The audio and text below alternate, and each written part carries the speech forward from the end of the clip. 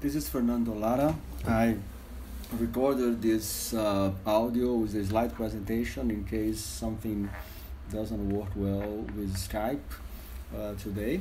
First of all, I want to thank the organizers, Julia and Laureen, for inviting me to this seminar and for being generous enough to allow me to present remotely today. Also, Greg Castillo, who I think is there on this section today.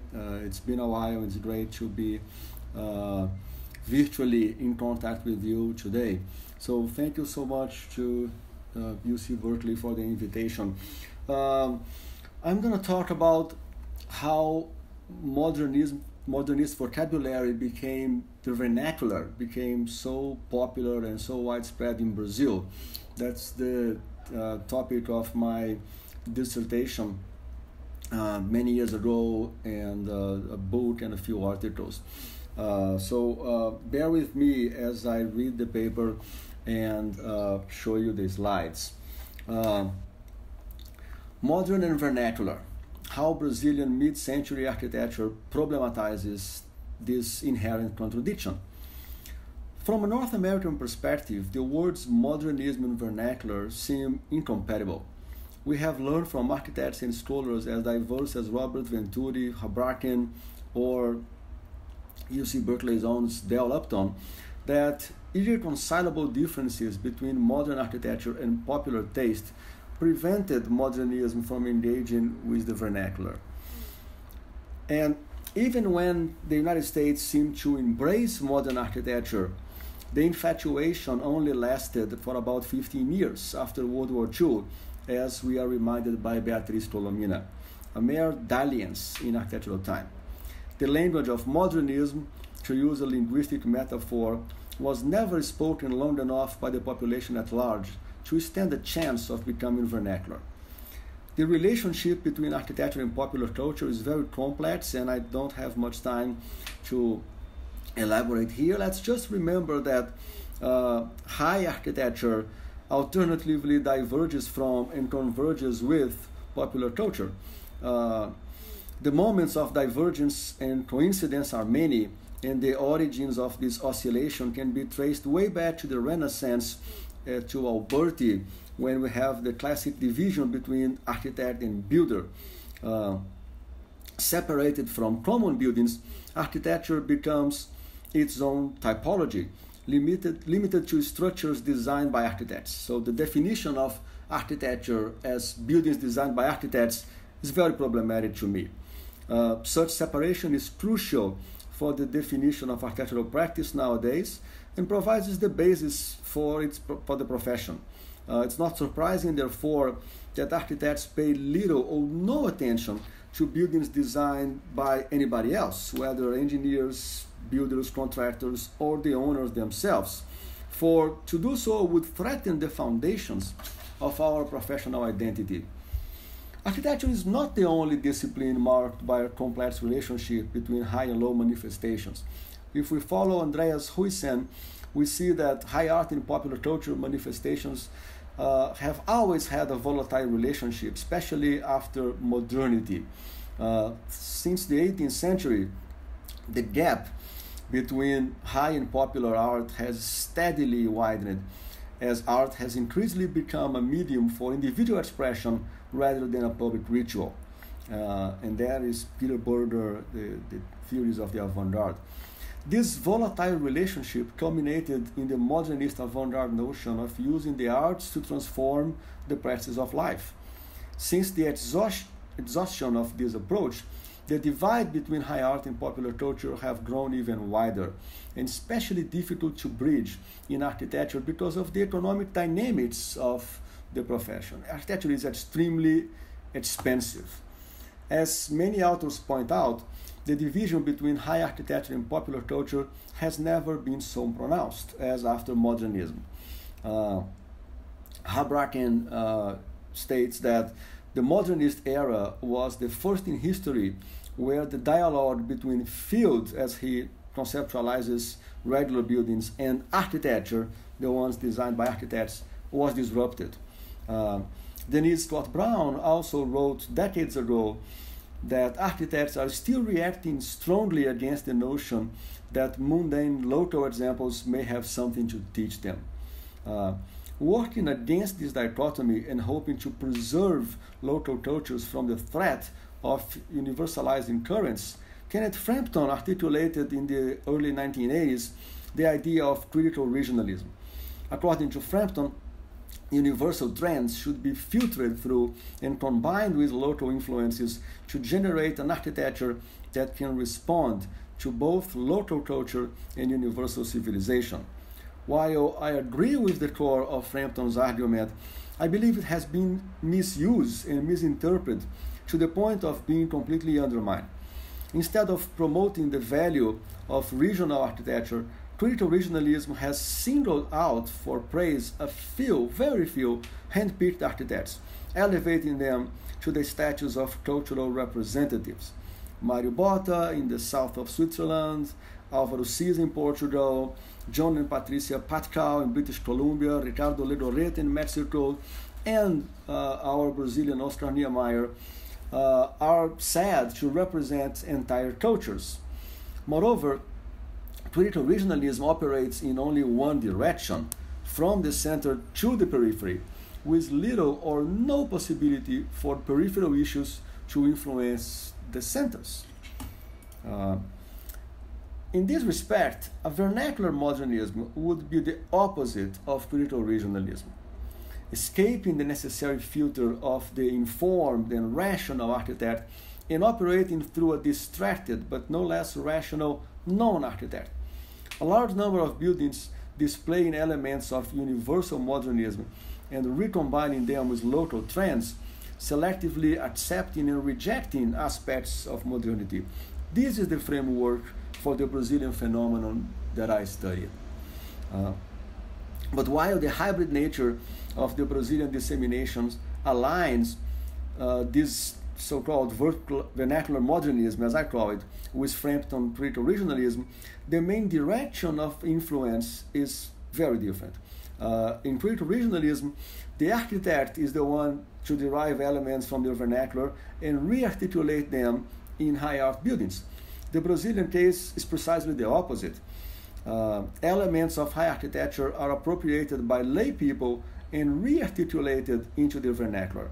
While Frampton's critical regionalism worries about acculturation, the Brazilian vernacular modernism points to a much more complex process of transculturation. And here I'm referencing books edited by Felipe Hernandez out of Cambridge on the process of transculturation. The fact that the Brazilian middle class of the 1950s adopted modernism as their desired and fashionable style is an intriguing deviation, one worthy of investigation in the literature of 20th century architecture. With this difference in mind, I photographed about 600 modernist-looking structures in middle and lower middle class neighborhoods in Brazil back in the end of the 20th century, between 1998 and 2003. The vast majority of these houses were not designed by architects, but built by the owners themselves with the help of a contractor and unskilled laborers. Yet they demonstrate ingenious adaptations and applications of a modernist vocabulary. When I started documenting these houses, I was first struck by the predominance of an asymmetrical trapezoid volume created by an unusual roofline, in contrast to the symmetrical pitched roof of a traditional house. While it is easy to distinguish the truly modernist houses in any particular neighborhood by the single slope of the roof or the inverted roofs, concrete slabs supported by thin metallic columns, brise soleils, or void ceramic elements that we call cobbledoors. Windows also provide fine examples of the middle class selective adoption of modernist features. Whereas the building of the wealthy designed by architects have large plate glass windows, most middle class modernist houses have medium-sized windows. Their asymmetrical placement, however, emulate the high design models. Reinforced concrete canopies often occur in vernacular modernist homes and are frequently supported by very thin metal columns, another feature derived directly from high design. The occurrence of such concrete slabs and metallic columns is very important for this study because these elements come directly from some of the most famous buildings in Brazil, the Pampulha buildings, which also are in Belo Horizonte here. Del Lupton and John Vlach pointed out, about 95% of the built environment is not designed by architects. And Brazil in the 1950s was, of course, no exception. The lack of scholarship regarding popular dissemination of modernism in Brazil and elsewhere in general might be explained by the architect's resistance to recognizing any value in structures that were not designed by one of our own. Thus, vernacular architecture is often defined by what it is not high style, not designed by professionals. The question that follows centers on how the Brazilian case should be best framed, given that a vocabulary first introduced by architects was later appropriated by middle-class home builders and widely disseminated in millions of their houses. And the numbers here are in millions. Can it still be considered modern? Has it really become vernacular? What explains this rare exchange between design professionals and the general public? Most important is to understand the possible exchanges between architects and the lay public, or in the words of Habartian in Palladio's Children, between architecture and the field, that makes this widespread dissemination possible. Generalizing beyond the Brazilian case, the issue of architectural dissemination per se must also be addressed. How does it take place? What are the vectors of information? How are stylistic and spatial trends disseminated? In sum, how could an avant-garde proposal become vernacular? If modernism indeed become vernacular in Brazil, what does this development contribute to the current architectural debate? In other words, how does this unique phenomenon relate to the multiplicity of current architectural theories and proposals? Such a vernacular modernism becomes an intriguing appendix to the broader rediscovery of the modern movement for a number of reasons.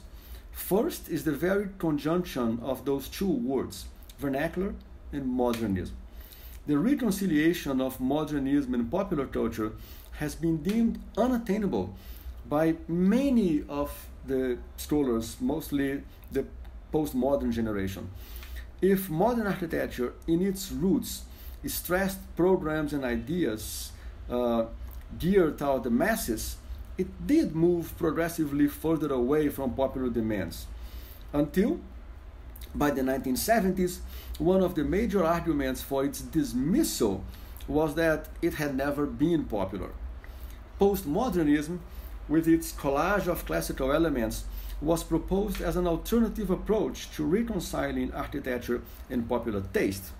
It is thus striking to learn that, contrary to what postmodernism have long argued, modern architecture has in fact been popular to the extent of becoming vernacular, at least in Brazil, and I suspect that in a smaller extent in other countries also. But not even Brazilian architects recognized the importance of this phenomenon at the time, while European and North American critics were correct in observing that modernism have never been popular in their countries. In Florida and California, the spread of the modernist vocabulary was considerably more extensive than the rest of North America, but it still did not achieve the scale or depth of dissemination across social strata that it reached in Brazil. My goal here is not to reprise the arguments of postmodernists and modernists, but to examine how Brazilian vernacular modernism can contribute to the broader debate. Although I analyzed only a few hundred houses built over a limited time span in only a few Brazilian cities, the modernist vocabulary was appropriated elsewhere. In California, for instance, we have the case study houses as another example of the dissemination of modernism. Although they were designed by architects, and located in large lots in a suburban pattern, it can be argued that they influenced much of what is still being built in Southern California. Arguably, similar appropriations occurred in Mexico, Turkey, and India, countries that had adopted modernism much like Brazil did. But the impressive extent of the Brazilian phenomenon and the fact that almost no architects were involved in it, and the freedom with which the elements of modern architecture are recombined in the facades, provide striking evidence that modernism could indeed become vernacular. And that's one of my important points. It could become vernacular if the variables were right. As Adrian Forti and Elisabetta Andreoli point out, Brazilian modernism was in many ways the inverse of European and North American, what I called NATO-centric modernism. Brazil's particular building challenges involved getting rid of heat rather than retaining it.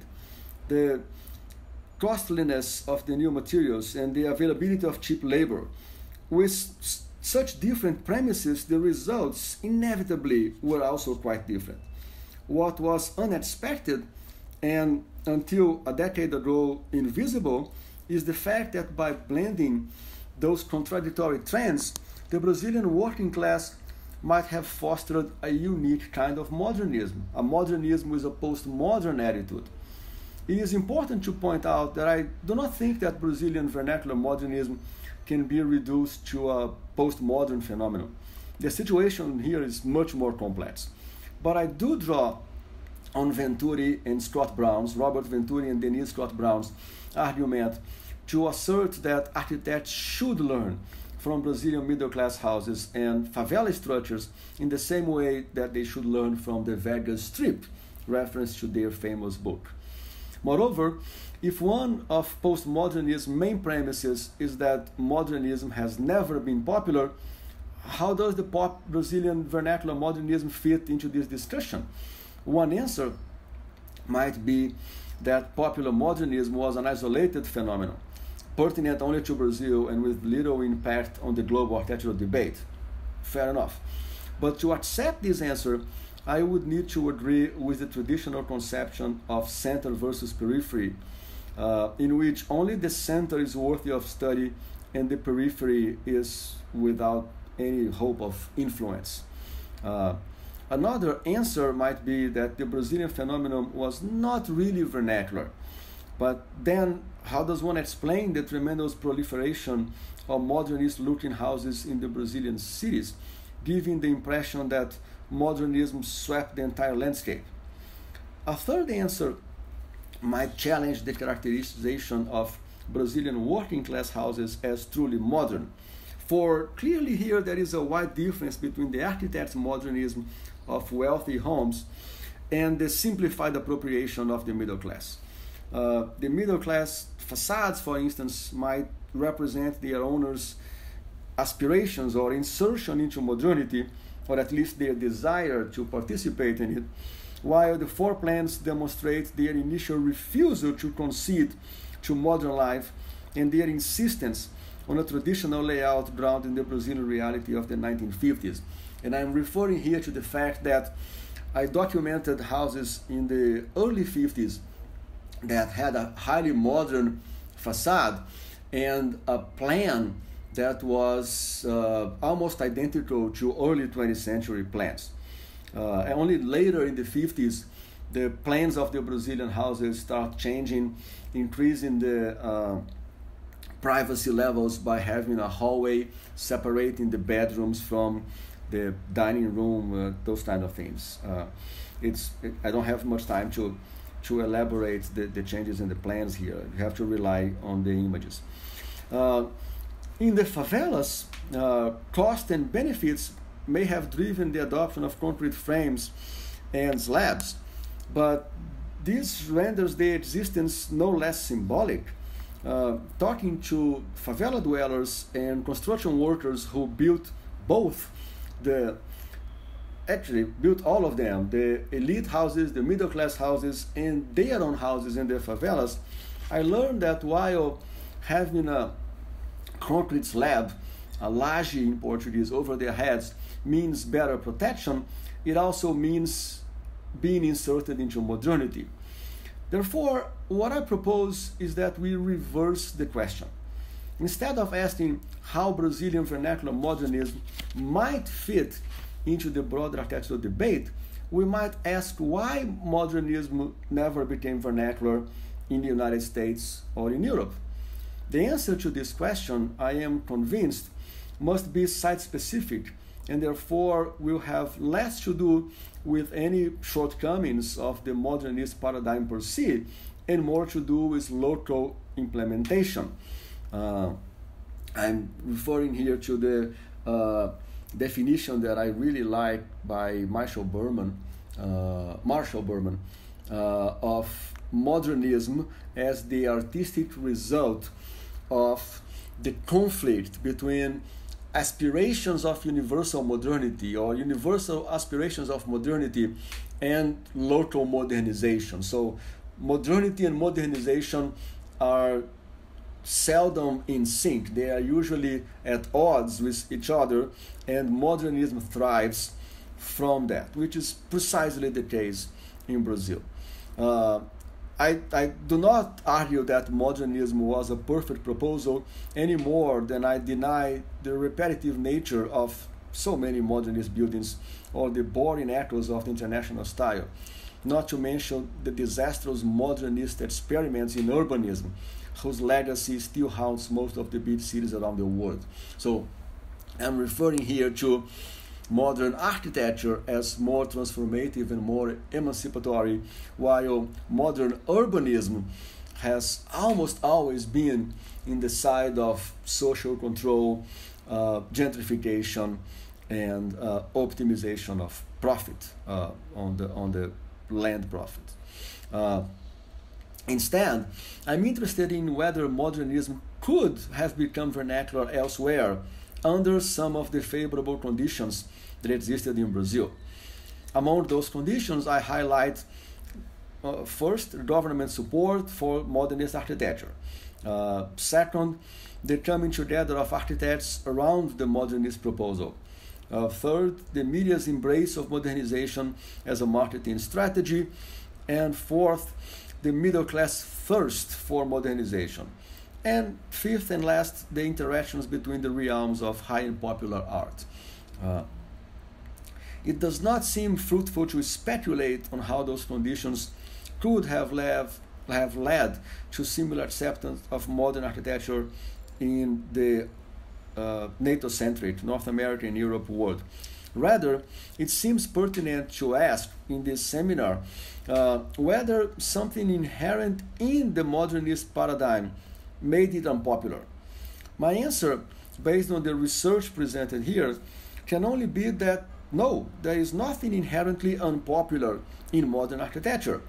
This is, to me, the most important conclusion to be drawn from the study of Brazilian vernacular modernism. Thank you so much for the opportunity to read this paper and present those images to you. I sincerely hope that Skype connections are working fine today and we'll be able to have this conversation. I mean, if you are listening to this audio, we probably had some problems on the Skype connection. But I am reading this paper again, and we can continue the conversation about the popular in the arts and the Brazilian case. Thank you so much.